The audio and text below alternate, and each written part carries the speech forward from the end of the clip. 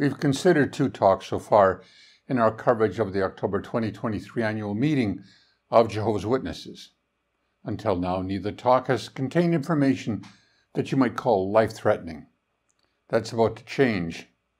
The next symposium talk, delivered by Geoffrey Jackson of Australia Royal Commission fame, could very well endanger the life of anyone who believes what he says and acts on it out of a misguided sense of loyalty. This wouldn't be the first time that people's lives have been put in jeopardy for following the governing body's interpretation of Scripture. But we're not talking about medical decisions such as whether to accept a blood transfusion or an organ transplant.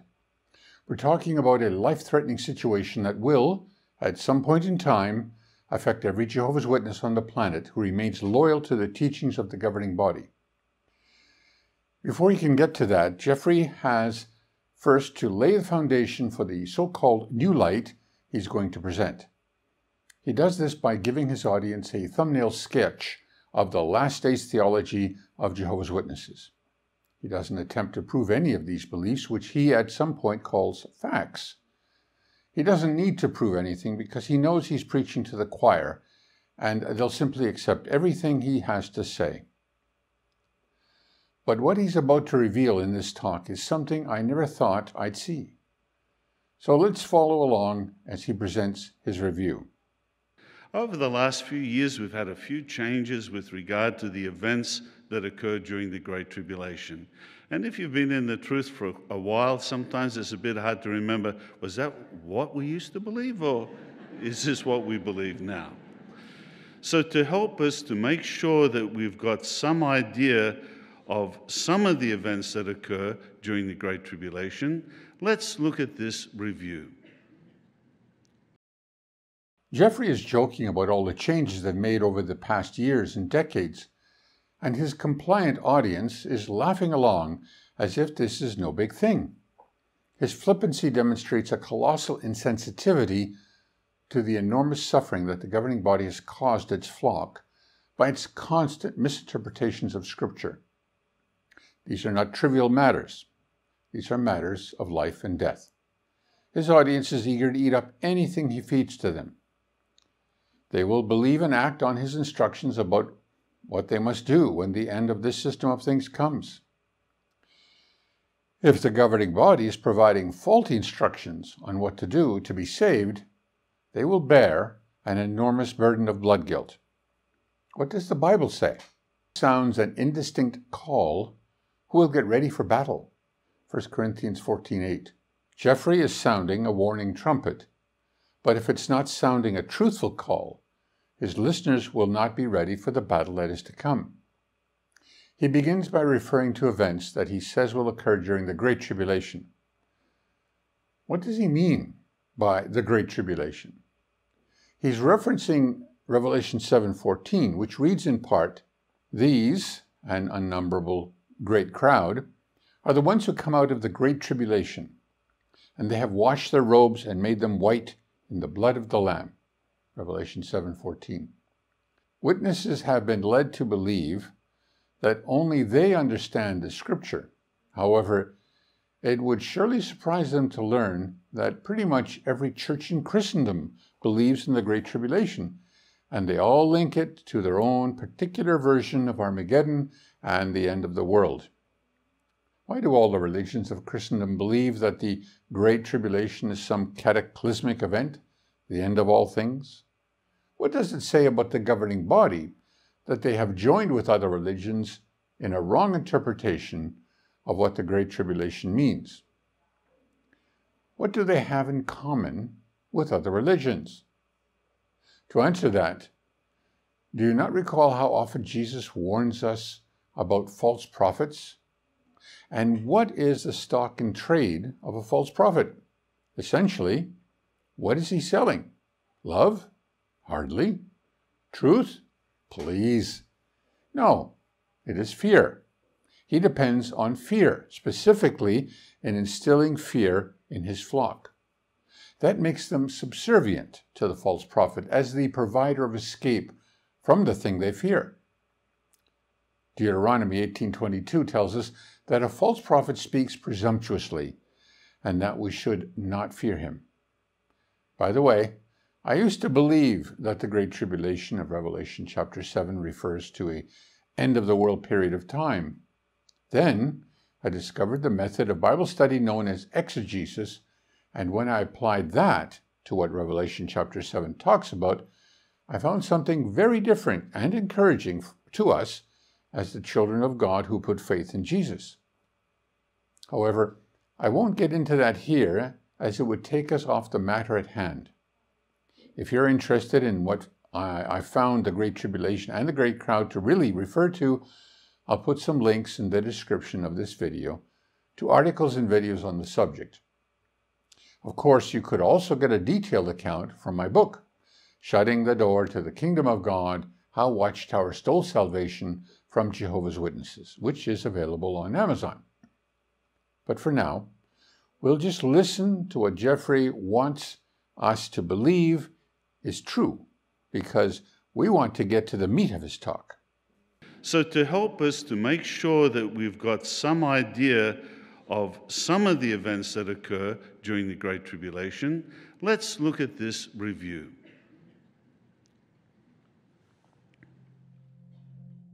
What event starts the Great Tribulation? The destruction of Babylon the Great. That will be the time when the political powers turn on the world empire of false religion, showing their disgust for this symbolic prostitute. This will lead to the destruction of all false religious organizations. So, the first thing witnesses are expecting to happen is the attack upon Babylon the Great by its political lovers, the world leaders who have been in bed with false religion. Geoffrey says that all false religions will be destroyed. But haven't we seen in video after video how all the doctrines that are unique to Jehovah's Witnesses have proven to be false? So, using the measure by which they judge other religions, how can we exclude jw.org from being part of Babylon the Great? Since jw.org qualifies as part of false religion, true Christians are told that they must do something. And I heard another voice out of heaven say, "Get out of her, my people, if you do not want to share with her her sins, and if you do not want to receive part of her plagues." Revelation 18:4. But the Watchtower organization tells Jehovah's Witnesses that they've already done that. They got out of her, out of false religion, when they became one of Jehovah's Witnesses. But did they? How can you trust anything they say when they keep changing the rules? They seem to be growing more and more inept as time goes by. They can't even keep their own current doctrines straight. For instance, the graphic they use says that the Great Tribulation starts with the fall of Babylon the Great. But according to Watchtower theology, that already happened in 1919. Babylon the Great, the world empire of false religion, is mentioned first. A second angel followed, saying, "She has fallen. Babylon the Great has fallen." Revelation 14:8. Yes, from God's standpoint, Babylon the Great has already fallen.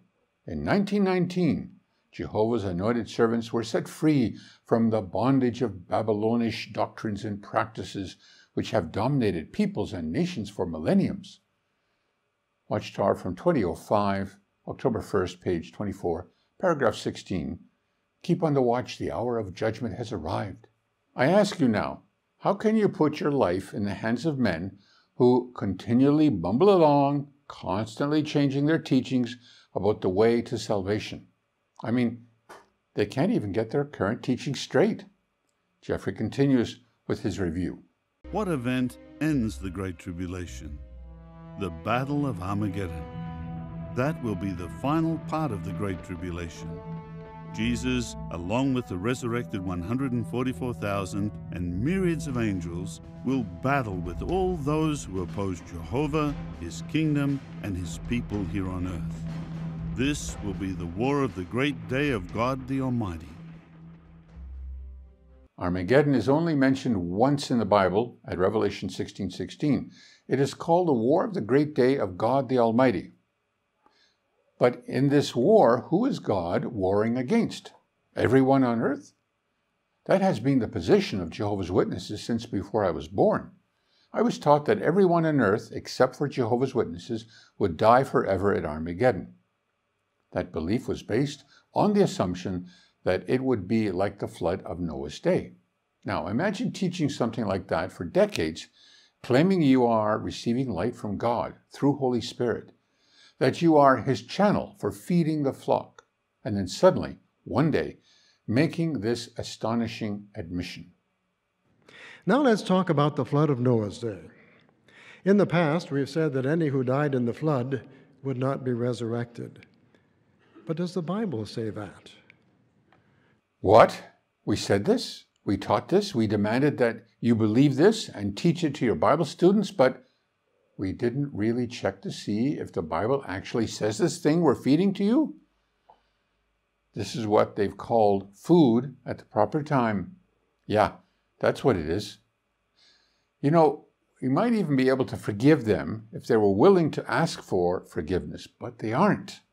We are not embarrassed about adjustments that are made, nor is an apology needed for not getting it exactly right previously. Apparently, they feel none of this is their fault. They are unwilling to take any responsibility for any harm done. Since they feel they've done no wrong, they have no need to repent. Instead, they choose to counsel everyone else, not to be dogmatic, but to go with what the Bible says. Too bad it took them so long to do that, because reading what the Bible says about Noah's flood should have informed them long ago that they were wrong about Armageddon. Jehovah made a covenant with Noah, and through him, with all of us. That covenant was a promise to never again destroy all flesh. Yes, I establish my covenant with you. Never again will all flesh be destroyed by the waters of a flood, and never again will a flood bring the earth to ruin. Genesis 9:11. Now, it would be pretty silly if what God meant was, I promise not to destroy all flesh by a flood, but I reserve the right to use any other means to do so. That wouldn't be much of an assurance, would it? But is that just me speculating, imposing my personal interpretation on Scripture like the governing body has done throughout my lifetime and before? No, because there's this little thing called exegesis, which the so-called channel of communication between God and men has neglected to use. With exegesis, you let the Bible define what it means. In this case, what is meant by the word flood as a method of destruction. In predicting the utter devastation upon Jerusalem, which occurred in the 1st century, Daniel writes, "And the people of a leader who is coming will destroy the city and the holy place, and its end will be by the flood. And until the end there will be war. What is decided upon is desolations." Daniel 9:26. There was no literal flood of water in 70 CE when the Romans destroyed the city of Jerusalem. But as Jesus predicted, not a stone was left upon a stone, just as if a literal flood of water had swept through the city. Given God's use of the word flood in Genesis and again in Daniel, we can see that he was telling us that he would never again destroy all life on earth, all flesh, as he did in Noah's day. Could the reason that the governing body didn't realize that simple truth be because they had an agenda? Remember, a false prophet needs to keep you in fear.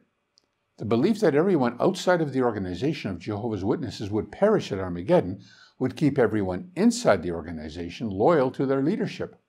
On a side note, does it not irritate you to see that they paint all angels with wings?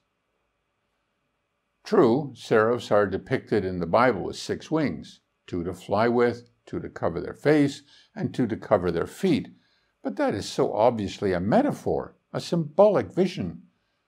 And Jesus is not shown in Revelation, coming with a bow and an arrow and a superhero cape flying behind him. To the contrary, and I'm quoting from the New World Translation, "I saw heaven opened, and look, a white horse, and the one seated on it is called Faithful and True, and he judges and carries on war in righteousness. His eyes are a fiery flame, and on his head are many diadems. He has a name written that no one knows but he himself, and he is clothed with an outer garment stained with blood. And out of his mouth protrudes a sharp long sword, with which to strike the nations, and he will shepherd them with a rod of iron. Revelation 19:11-15. So you guys in the art department, read your Bible before you pick up your paintbrush.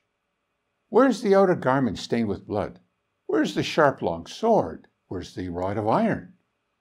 What is amazing is that for a religion that criticizes other churches for their Babylonish depictions, there sure are a lot of influences from pagan religions showing up in Watchtower artwork. Maybe they should put a poster up in their art department that reads, "Does the Bible say that?" Of course, they are not really that concerned about what the Bible actually says. What is their concern is that their flock live in fear. That is evident from what is next introduced by Geoffrey Jackson into his last days timeline. Now that we have the start and the end of the Great Tribulation in mind, let's ask a few more questions.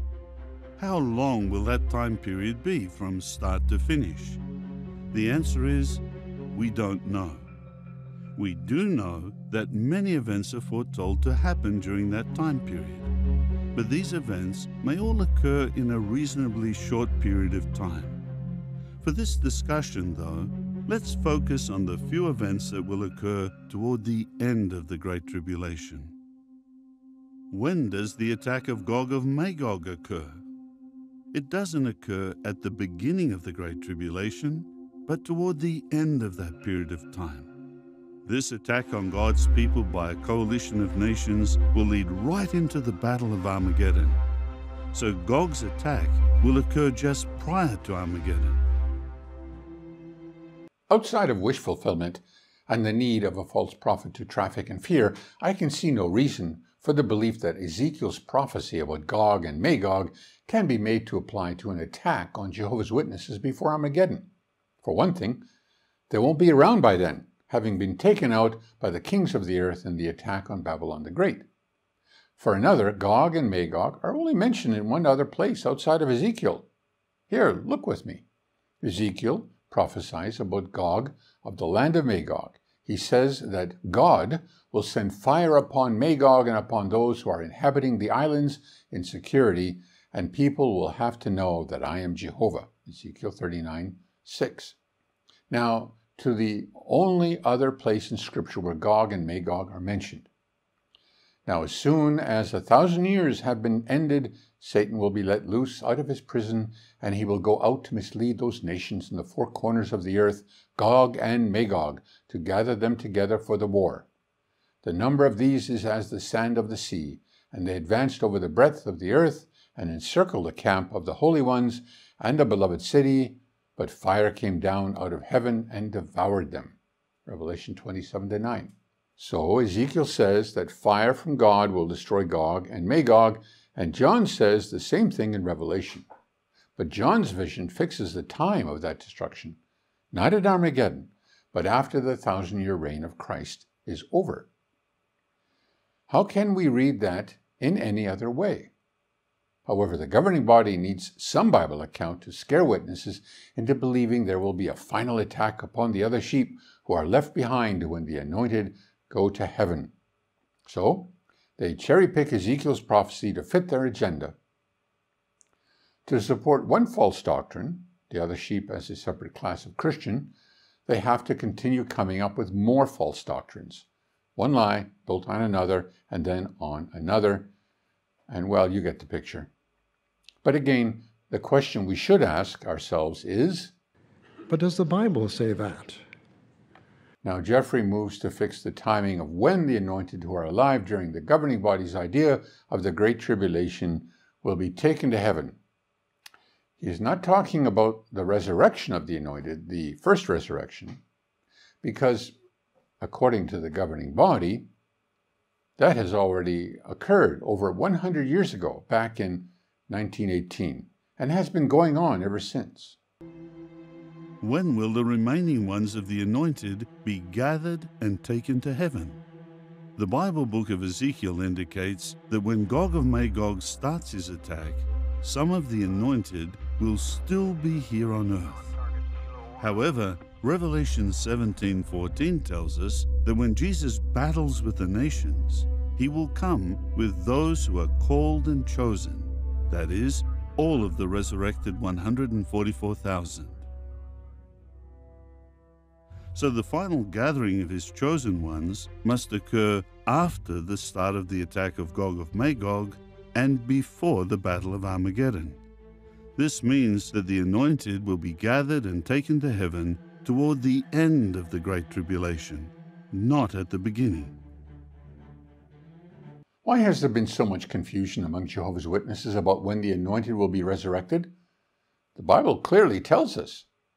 For this is what we tell you by Jehovah's word, that we, the living who survive to the presence of the Lord, shall in no way precede those who have fallen asleep in death, because the Lord himself will descend from heaven with a commanding call, with an archangel's voice, and with God's trumpet, and those who are dead in union with Christ will rise first. Afterward, we, the living who are surviving, will, together with them, be caught away in the clouds to meet the Lord in the air, and thus we shall always be with the Lord. 1 Thessalonians 4, 15-17. Oh, I get it. Witnesses have been sold a bill of goods, claiming that Jesus' presence started in 1914. There's a little problem with that, isn't there? You see, all the dead anointed ones will be resurrected at his presence, according to what the Bible says. But it also says that at his presence, the anointed who survive to his presence will be changed, transformed in the twinkling of an eye. Paul tells us all this when he writes to the congregation in Corinth. Look, I tell you a sacred secret. We shall not all fall asleep in death, but we shall all be changed in a moment, in the twinkling of an eye, during the last trumpet. For the trumpet will sound, and the dead will be raised up incorruptible, and we shall be changed. 1 Corinthians 15, 51-52. So this trumpet, which is referred to in both Corinthians and Thessalonians, sounds at the coming or presence of Jesus. If that happened in 1914, why is Geoffrey and the rest of the governing body still with us? Either they are not anointed, or they are anointed and they're wrong about a 1914 presence of Jesus. Or there's a third option to consider. They are not anointed, and on top of that, the presence of Christ hasn't come yet. I'm kind of leaning toward that latter, because if Christ were present in 1914, then we would have heard news reports of thousands of faithful Christians suddenly disappearing from the earth. And since that didn't happen, and since the governing body is still claiming that Christ's presence began in 1914, they're promoting a falsehood, which sort of kind of goes against their being anointed with Holy Spirit, don't you think? Since almost all Jehovah's Witnesses are made up of non-anointed, so-called other sheep, the governing body has to find a way to fit them into the picture. Enter Jesus' parable of the sheep and goats, suddenly recrafted into an end-times prophecy of final judgment. When will the final judgment of the sheep and the goats take place? Again, although we can't be dogmatic as to the exact sequence of events, it appears that the final judgment takes place at the end of the Great Tribulation, not at the beginning. That will be the time when the Son of Man comes in his glory, and all his angels with him. Of course, there are a lot of other events that are foretold to happen during this time period. But for now, let's just focus on these few events, all of which will happen just before the outbreak of Armageddon. What do we learn from them? First, Jesus' judgment of the sheep and the goats and the destruction of the wicked will take place at the end of the Great Tribulation. Second, there will be some of the remaining ones of the anointed on earth until the start of the attack of Gog of Magog, right at the end of the Great Tribulation. Third, the judgment of the sheep and the goats will include their dealings with Christ's brothers even during the Great Tribulation.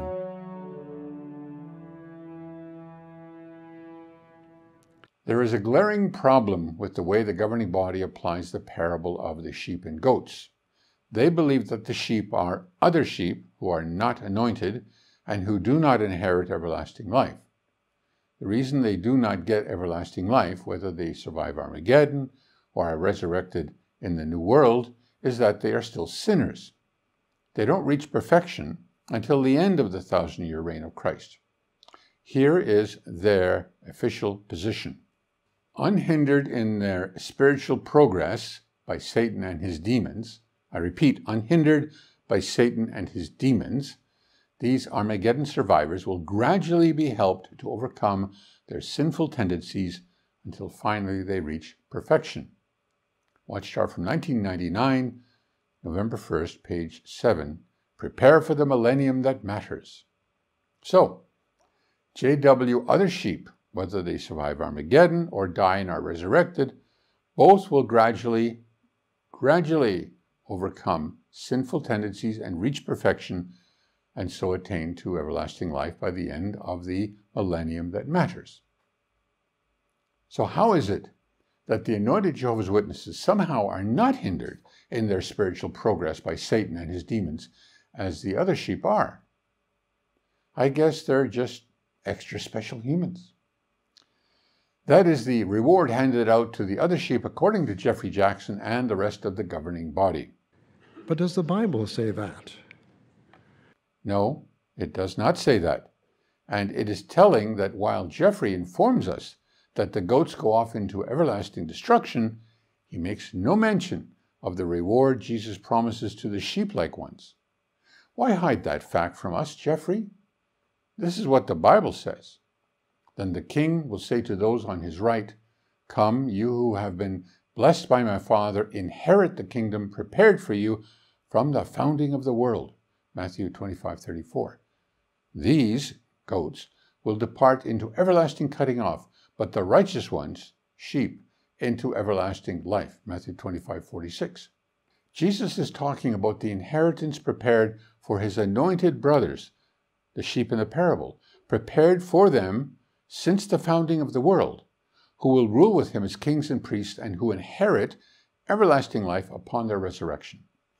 That doesn't fit with JW theology because their other sheep are still sinners and so do not inherit the kingdom nor everlasting life.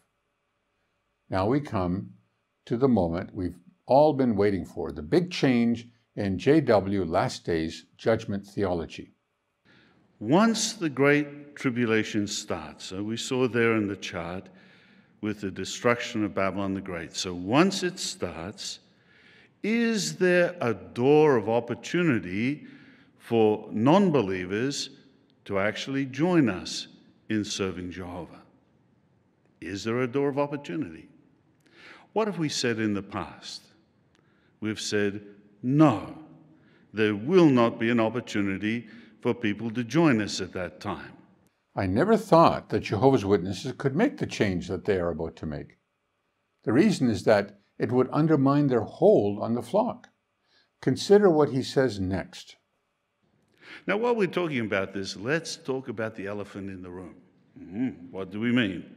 Well, you know, some of us in the past, we're not going to mention names, but you know, some of us have said, oh, you know, my unbelieving relative, or, I hope he dies before the Great Tribulation. We know what you've been saying. You said, because if he dies before the Great Tribulation, he'll have a chance of a resurrection. But during, Geoffrey's elephant in the room is what you might call a JW sacred cow, which is a doctrinal belief so pivotal to their belief system that it cannot be killed. And yet, here they are about to kill it. To be clear, I'm talking about the belief that once the end starts, there will no longer be any chance to repent.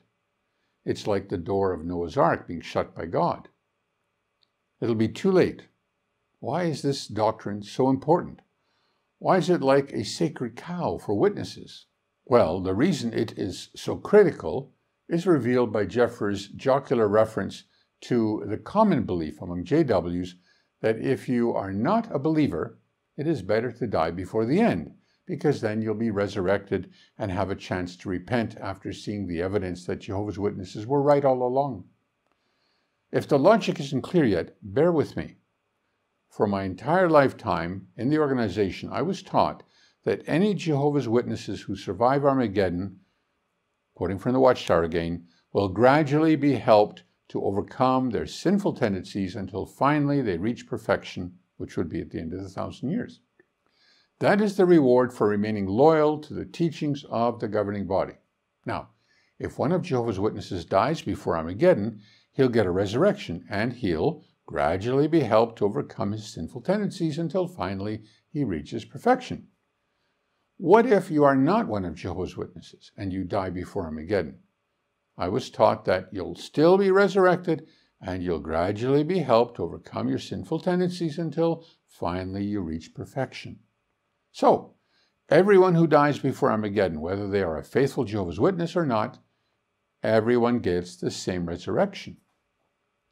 They're resurrected still as a sinner and are gradually helped to overcome their sinful tendencies until finally they reach perfection. However, if Armageddon comes first, that is not the case.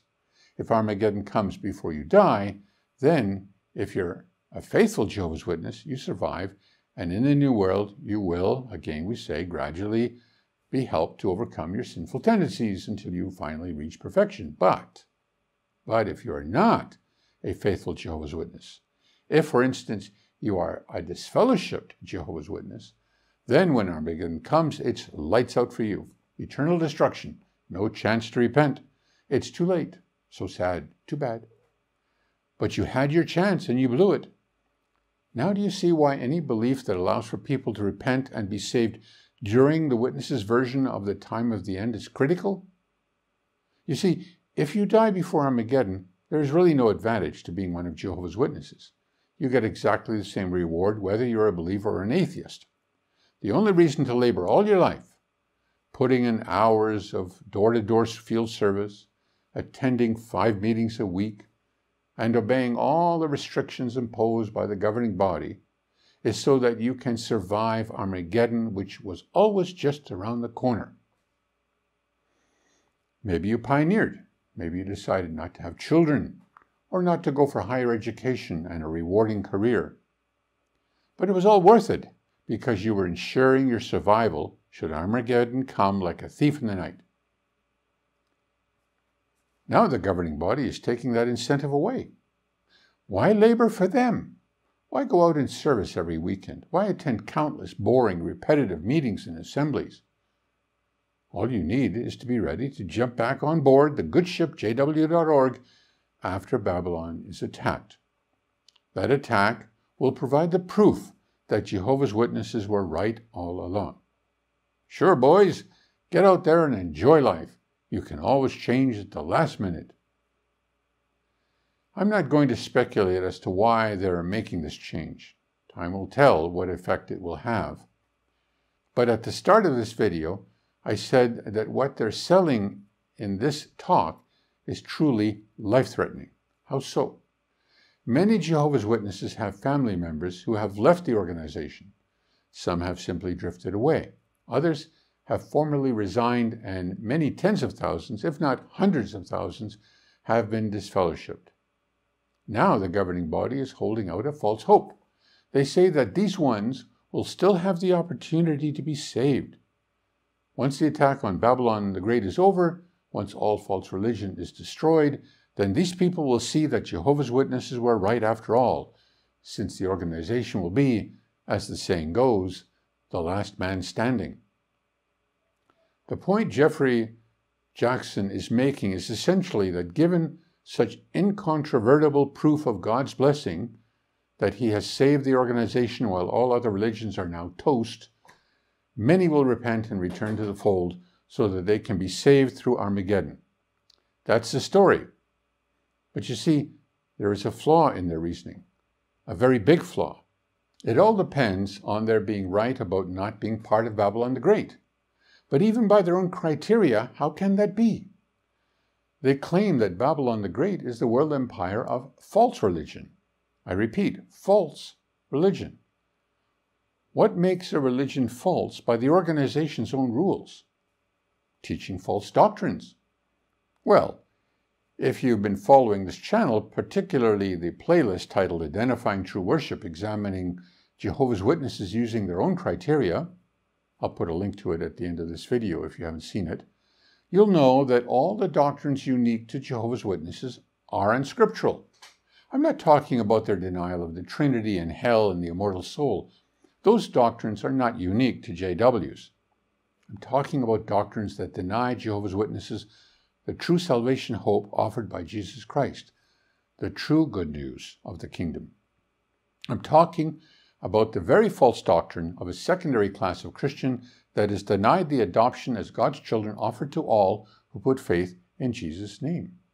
However, to all who did receive him, he gave authority to become God's children because they were exercising faith in his name, and they were born not from blood, or from a fleshly will, or from man's will, but from God. John 1:12 and 13. This offer is not limited to just 144,000 people. That's just an invention of J.F. Rutherford, which has been maintained down to the present, resulting in the spectacle of millions of Christians gathering once a year to turn down the offer of partaking of the bread and wine representing the life-saving body and blood of our Lord. They are willfully denying themselves salvation based on what Jesus says here. So Jesus said again, I tell you the truth, unless you eat the flesh of the Son of Man and drink his blood, you cannot have eternal life within you. But anyone who eats my flesh and drinks my blood has eternal life, and I will raise that person at the last day. For my flesh is true food, and my blood is true drink. Anyone who eats my flesh and drinks my blood remains in me, and I in him. John 6:53-56 NLT. Jehovah's Witnesses have been preaching a false good news, claiming that salvation depends on supporting the men of the governing body, not on partaking of the life-saving blood of our Lord, which means we accept him as our mediator of the new covenant.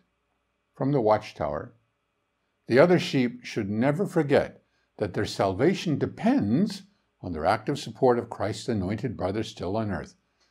2012 Watchtower, March 15th, page 20, paragraph 2. According to the Apostle Paul, preaching a false good news leads to being cursed by God. I am amazed that you are so quickly turning away from the one who called you with Christ's undeserved kindness to another sort of good news. Not that there is another good news, but there are certain ones who are causing you trouble and wanting to distort the good news about the Christ. However, even if we, or an angel out of heaven, were to declare to you as good news something beyond the good news we declare to you, let him be accursed. As we have said before, I now say again, whoever is declaring to you as good news something beyond what you accepted, let him be accursed. Galatians 1:6-9. So, in conclusion, we now come to the reason why I think this new teaching is truly life-threatening. Loyal Jehovah's Witnesses will stay within the organization when Babylon the Great is attacked. They will stay faithful to the governing body, thinking that by doing this they will set a good example for their unbelieving relatives or their disfellowshipped children. They'll stick by the organization in the hope of winning their lost loved ones back to the truth. But it isn't the truth. It is just another false religion that puts obedience to men above obedience to God. So these faithful Jehovah's Witnesses will not heed the warning of Revelation 18:4 to get out of her so as not to share with her in her sins and so as not to receive part of her plagues. By the time they realize that their loyalty has been misplaced, it will be too late. I don't know what else to say. It is like watching a train speed toward a bridge that you can see has collapsed, but you have no way of stopping the train. All you can do is watch in horror. But perhaps someone will heed the warning. Perhaps some will wake up and jump off that train. One can only hope and pray that will be the case. Thank you for watching, and thank you for continuing to support our work.